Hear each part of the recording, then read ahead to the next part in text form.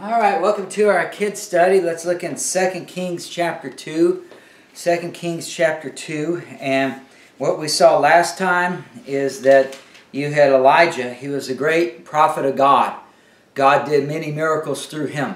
The main miracle was that he showed Israel that God is the true God and not Baal, because there was that contest where the prophets of Baal, 450 prophets of Baal, called down fire from heaven to consume the sacrifice, and Baal didn't answer. Baal did not consume it. And then Elijah calls on God. He's the only prophet. Just Elijah by himself calls on God, and God consumes the sacrifice. And it shows Israel that God is the true God and not Baal. But Israel continued in their apostasy, meaning they continued to worship Baal and these false gods. And so then God says, basically, Elijah, you've done your ministry. So last time we saw that God took Elijah up into heaven. One of only two people, well, Jesus as well. But Enoch and Elijah would be the only people who never died. That God took them up into heaven without dying. And we saw that last time. And now there was another man. His name was Elisha. E-L-I-S-H-A. Elisha. And he's a prophet of God as well. And he had asked Elijah if he could have a double portion of the blessing. And he got that. And what that meant was, and we didn't go over it, but it means that Elijah, if you read the account of Elijah, it shows he did 8 miracles in your Bible. And now we're on Elisha. And last time we already saw 1 miracle. And today we're going to see 2 more. Elisha, God did 16 miracles through Elisha. And 16 is double 8. 8 times 2 is 16. So Elisha did receive a double portion of the Spirit of the Lord that Elijah had. And so now we're going to see a couple of miracles here. Elisha now is going to be the prophet of God that's basically replacing Elijah. But God has already shown that Israel is in unbelief. They're following other gods. And that's going to be important for us to understand these 2 miracles here at the beginning of Elisha's ministry. So we're in 2 Kings chapter 2 and verse 19. 2 Kings 2:19. It says, "And the men of the city said unto Elisha, Behold, I pray thee, the situation of this city is pleasant, as my Lord seeth, but the water is not, and the ground barren." Now God had promised. We're going to look at Leviticus 26 a little bit today. And again, I don't want to go into all that detail. You know, this isn't a deep theological study here. We're just seeing what God does here. But basically it says the water is not, and the ground barren. So what it's telling you is they have no water and no food, or very little water, very little food. So they're saying, you know, everything's fine here, but except we can't eat, we can't drink. You you mentioned about how you just got rain there. He hadn't had it in 30 days. Well, they had under Elijah's ministry, they didn't have rain for 3.5 years. So you can imagine how you're going to grow any crops or have any fruit or vegetables if you don't have any water for 3.5 years. And so God's going to do a miracle here through Elisha. It says in verse 20, Elisha said, "Bring me a new cruse." A cruse is just basically a vessel that you have water in. Think of a pitcher of water.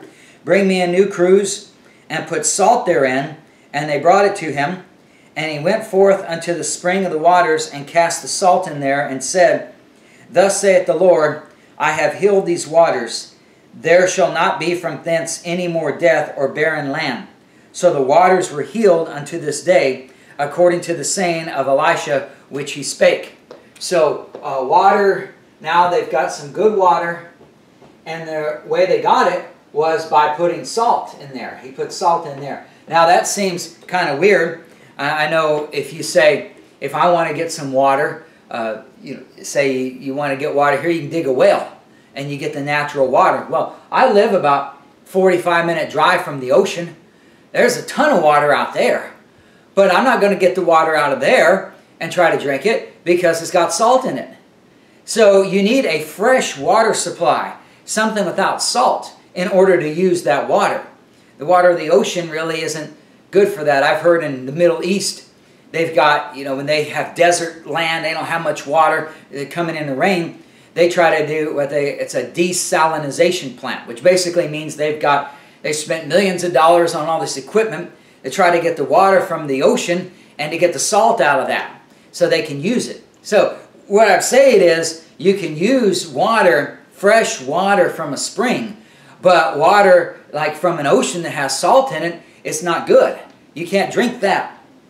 So then why is it? But yet here it is, the way they healed the water was by putting salt in it. So in other words, normally that's not what you would do.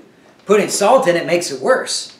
So how is it that the water is good? Because of salt. And the reason is because the salt is a sign.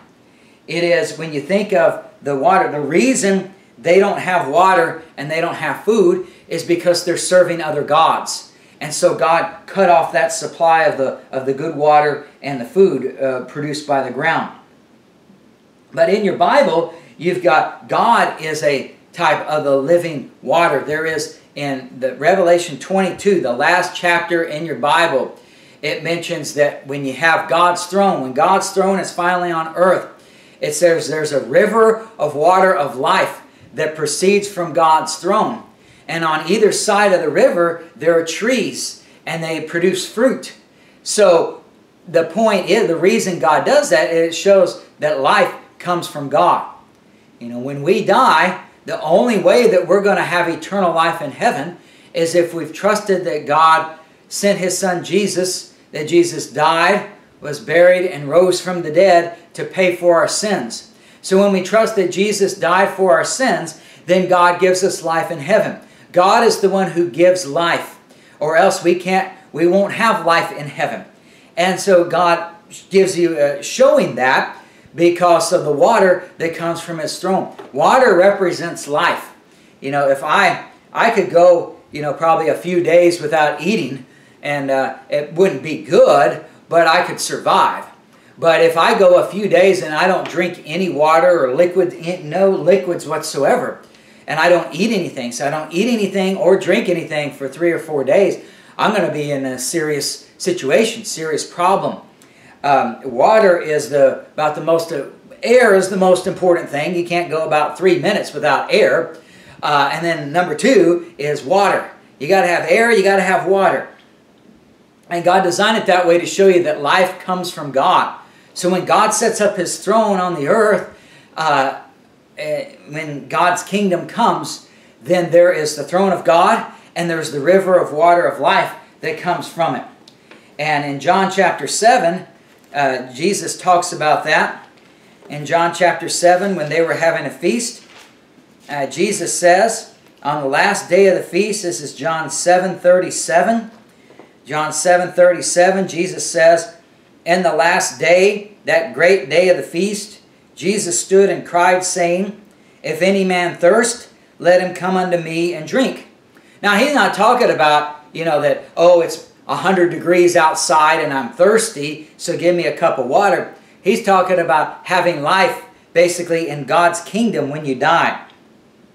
Because He says in verse 38, that if he comes unto me and drinks, verse 38 says, he that believeth on me. So for us today, you trust that Jesus died for your sins. Then, as the Scripture has said, out of His belly shall flow rivers of living water. Again, this is talking spiritually. It doesn't mean you're going to be standing there and all this water is gushing out of your belly. But it's really talking about spiritually. That life comes from God. The breath comes from God. And the water that is talking about, the spiritual water, means that God is going to dwell in you. And that's called the Holy Ghost. Because verse 39 explains that. Because you think that's weird that I would have rivers of living water coming from my belly. Well, verse 39 says, He spake this of the Spirit, which they that believe on Him should receive. For the Holy Ghost was not yet given, because that Jesus was not yet glorified. So basically He's saying, when He says you're going to have rivers of living water from your belly, what it means is that you're going to be, when you die and you get to go to heaven, you're going to have the Holy Ghost within you. And He's going to be the one guiding you to do the things that God would want you to do. And so that's considered your life. Life is, about that. It's basically showing you quality of life. A lot of times people think that, well, when I die, go to heaven, what am I going to do? Am I just going to sit on a cloud and play the harp, or am I going to listen to music? I'm going to sing. What am I going to do? Well, what you're going to do is God's going to live through you. He'll put His Spirit within you, and He will be the one guiding you there in heaven. And so you'll be sharing His love with everybody, which is a lot more exciting than just sitting on a cloud and playing a harp. You get to do what God wants you to do. And that, in spiritual terms, is considered the living water. And so that's what's going on here in 2 Kings 2. When he says, put the salt in there and heal the waters. It's showing, spiritually speaking, you're serving Baal and you're serving Ashtaroth. You're serving these false gods. And these false gods, they can't give you life in heaven when you die. So he says, you come to me. And for us, you trust that Jesus died for your sins. So then when you die, you'll get to go to heaven and you'll have eternal life. And the salt there is a type that, in addition to needing water, and I know salt water in the ocean, we can't drink that, but we also need salt in our bodies for it to function as well. And salt, we naturally get that in a lot of food, especially today in America. They put salt in everything, so you got plenty of salt. You don't have to go and take salt. You got that in your food. And Jesus said in Matthew chapter 7, I think it is, or Matthew chapter 5, He told His disciples in verse 13, in Matthew 5:13, He told His disciples that ye are the salt of the earth. So what's going on here with this miracle is it's showing you got waters that you can't drink. And so then, because the salt is a representation of the gospel given out. And so for us today, the way we get that, we trust that Jesus died for our sins. And then when you do that, then the waters are healed, like it is here when He put the salt on that. And that's really showing that you get eternal life in heaven. So basically, this really did happen. It's a miracle, because if I took salt and put it on bad water, it'd only make it worse. It's not going to clean it up where you can drink it. But God has salt there as a type of the gospel, and He has the clean water as a type of getting life in heaven once you believe that gospel. And then the final thing, we're almost out of time, but the final miracle here in chapter 2 is in 2 Kings 2:23. It says, He went up from thence unto Bethel, and as He was going up by the way, there came forth little children out of the city, and mocked Him, and said unto Him, Go up, thou bald head. Go up, thou bald head. So in other words, they're making fun of Him because He doesn't have any hair. And He turned back and looked on them and cursed them in the name of the Lord. And there came forth 2 she-bears out of the wood, and tare 42 children of them. So there were 42 children that were killed by these bears, the ones that mocked the prophet. And you think, well, that's pretty cruel that, just because you call them baldy, that he didn't have any hair, that you'd have 42 kids killed just for mocking him. That's pretty cruel. Well, what it's showing is that it shows they're not following the ways of the Lord. And, it's one thing for adults to curse God and not believe God, but when children don't believe, that's really bad, because all of us as a child, we know that God has created us, and we know that there's right and the wrong, and we all know that we're not perfect, and we all know that we've done some bad things, and so that Jesus died to pay for those bad things and give us life in heaven. That's really easy for people to understand, because God's shown you inside that God created this world. And so when kids mock the things of God, then it shows how bad society is. And the reason this happens, it's a sign to Israel. And I don't want to go into all the details, but in Leviticus 26, God tells them that if you don't serve me, I'm going to punish you. And then you get another chance to serve me. If you don't serve me, then I'll punish you again. And it's just like when you're a child there, when your parents punish you, it's really out of love, because you've done some things that you shouldn't do. And so they punish you because they love you, because they know that if they get you to do what you should do, then when you get to be an adult, then you won't get punished by society. Because society, people out there, they don't care about you when you're an adult. If you break the law, you end up going to prison. And they don't treat you nice there. So your parents give you rules, not because they're being mean, but because they love you. And they want you to understand you got to live by certain rules. And when you do, then everything will be okay. If you don't, you end up getting punished because they want you to know these things are important. And so God was doing the same thing with Israel. He would punish them if they didn't obey. And here they are. God showed clearly that He is the true God, and yet they won't serve Him.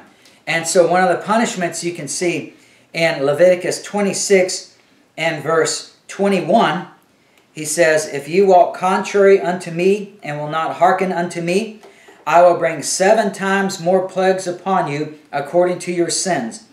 I will also send wild beasts among you, which shall rob you of your children and destroy your cattle and make you few in number, and your highway shall be desolate." So the reason that these children were killed by these bears is because Israel continues to reject God. And because He loves Israel and wants them to serve Him, then He brings this punishment on them so that they'll recognize He is the true God. So that's what's going on there. There was a prophecy. And so if they read their Bibles, they'd say, oh, well, this shows us how we are going against God and we need to serve Him and not Baal. So that's why that's there. It's, you know, people look at it and say, sure that children shouldn't have mocked the prophet of God, but why did they get killed for it? Well, it's not just that thing. It's because Israel as a whole is serving these other gods, and they won't recognize God. And God loves them. He says, I don't want you ending up in hell. I want you to have life with me forever. And so I'm going to push you in that direction by sending you punishments to show you that you need to get back in line and serve me. So let's close in a word of prayer. Dear Lord, we thank you that you loved us so much that you sent your Son to die on a cross for our sins. We pray, Lord, that you will help us to read your Bible and follow what it says so that we can show your love to others. In Jesus' name, amen.